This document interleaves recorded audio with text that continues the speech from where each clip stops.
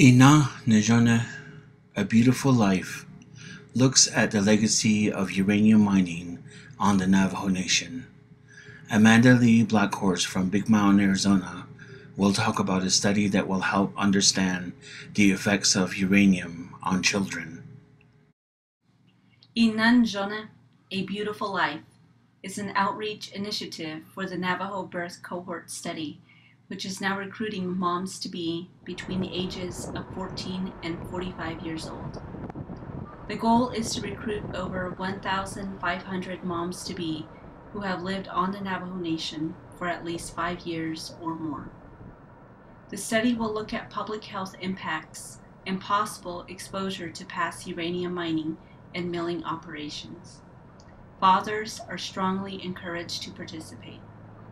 The Chinle Comprehensive Healthcare Facility, Tuba City Regional Healthcare Center, Northern Navajo Medical Center in Shiprock, New Mexico, Cerro Tzo Medical Center in Fort Defiance, Arizona, and Gallup Indian Medical Center have a cohort clinical liaison on staff who can answer questions. You can learn more about the study by setting up an appointment today. One of the study's community health environmental research staff members or a research field staff member from Southwest Research and Information Center are available to come to your home or make a presentation at your local chapter house.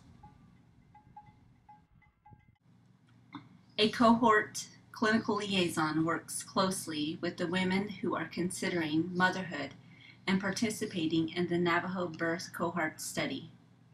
To become a participant, the mom must have a confirmed pregnancy and be willing to deliver her baby at one of the 5 participating hospitals. Mom and baby will participate in the study until the baby is 12 months old.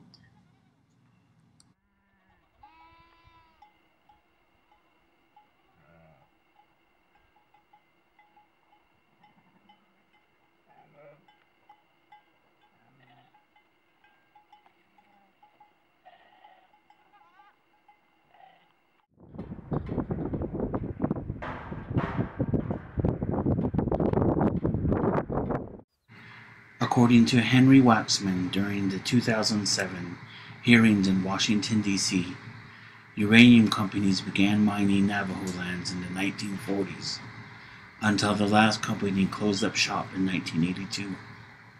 Abandoned uranium mines, inactive uranium milling sites, and contaminated water resources were left behind by major companies. Even homes with high levels of radiation have been discovered where families still live today. In August 2010, during the Waxman hearings, the U.S. Congress mandated a 5-year cleanup plan. The Center for Disease Control Agency for Toxic Disease Registry received $2 million to fund the Navajo birth cohort study. The long-term exposures to these abandoned uranium sites continue to affect Navajo communities today. How does it affect our families? How does it affect our communities? And how does it affect our children? For more information, please visit healthyvoices.org or like us on Facebook. The Navajo Birth Cohort Study also posts short videos on YouTube each month for public information.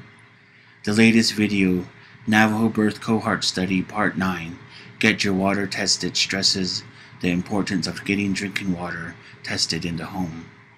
Please contact a cohort clinical liaison. Call toll-free 1-877-545-6775.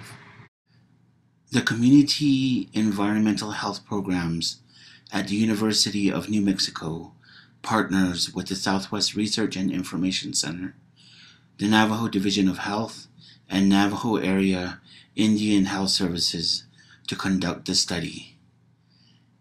Thank you. Please visit us at www.healthyvoices.org, friend us on Facebook, or look at our videos on YouTube. Hago na.